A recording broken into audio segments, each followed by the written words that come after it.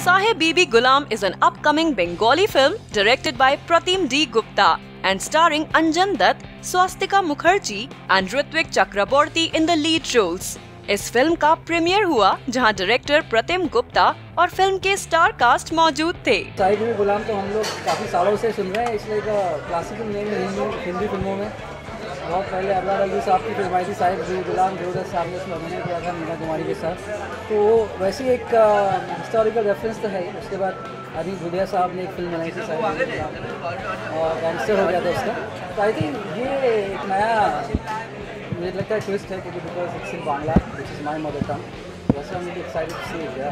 The film depicts the story of a contract killer, a housewife and a taxi driver. I'm very excited because पहली बात ये मैं बंगाली हूँ and these actors are my favorite actors.